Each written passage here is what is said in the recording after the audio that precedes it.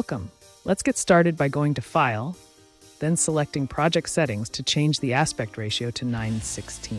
Now go to Stock Media, drag down the egg white color, then click on the crop icon. Select the 9:16 aspect ratio and apply it as shown. Click, then navigate to Mask and apply the rectangular mask.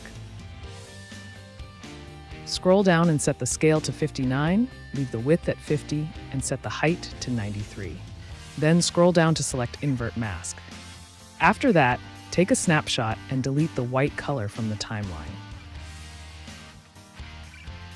Next, drag down the snapshot. After that, go back to File and change the project settings to a 16:9 aspect ratio. Click on it, then go up to unlock the scale. Set X to 88 and Y to 65, then lock the scale again. Finally, scroll down and apply a drop shadow. Now go to Mask and apply a linear mask. Scroll down to Rotate and set it to 28.43 to create a slanted split.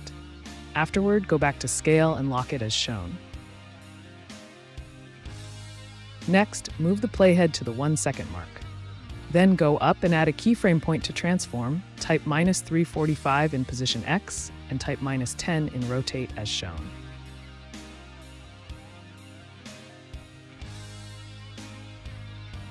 Move the blade to the beginning, then go up to apply keyframe to transform. Type 274 in scale X, leave position X at -345 and rotate at -10. Now reduce to 3 seconds. Further right, click to copy, add 2 video tracks, and paste on the 3rd track. Now click, then go to Mask, scroll down to Invert Mask so that it takes the rectangular form, then Preview.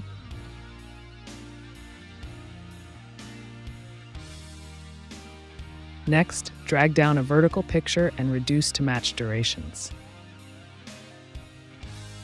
Move the playhead to 0.5 seconds, then go up to apply keyframe to transform and scale down to 66. Type -1275 in position X and leave rotate at 0.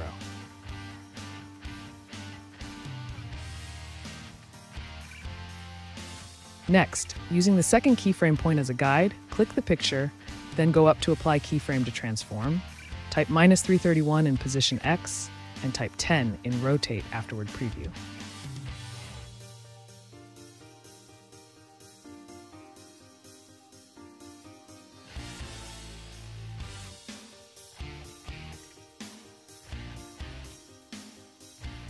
Click the second keyframe point above, then go to Effect, under Shake, drag down Mild Effect, then reduce to match as shown.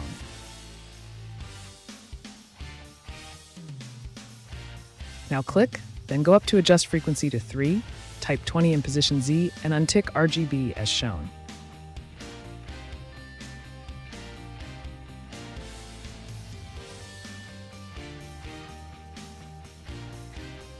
Now select all, copy, click the first track, and paste beside as shown. Go to Media, then hold the Alt key while dragging down another picture to replace the one on the timeline. Now click both keyframe points, then only delete the minus from 345 in position X and 10 in Rotate as shown. For the picture above, click the first and second keyframes and only delete the minus from 1275 and 331 respectively in position X, and only add minus to 10 for rotate in the second keyframe point. Now click both keyframe points, then only delete the minus from 345 in position X and 10 in rotate as shown.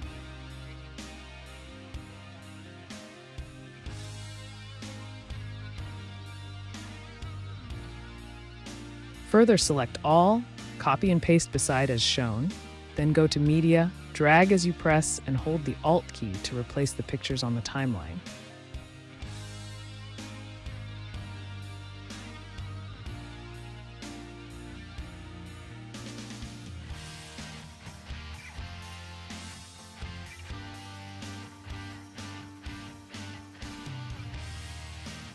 Next, select all and right-click to apply Compound Clip.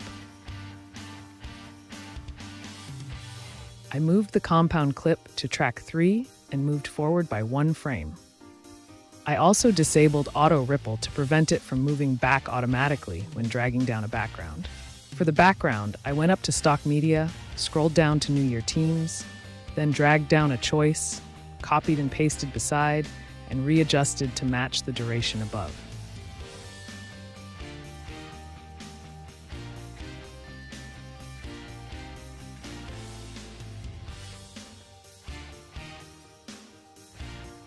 Then I preview. I also went up to text title, searched for New Year, then dragged down a New Year text template and extended it to match as shown. Last but not least, the template link for this tutorial is in the description. Have a wonderful New Year in advance.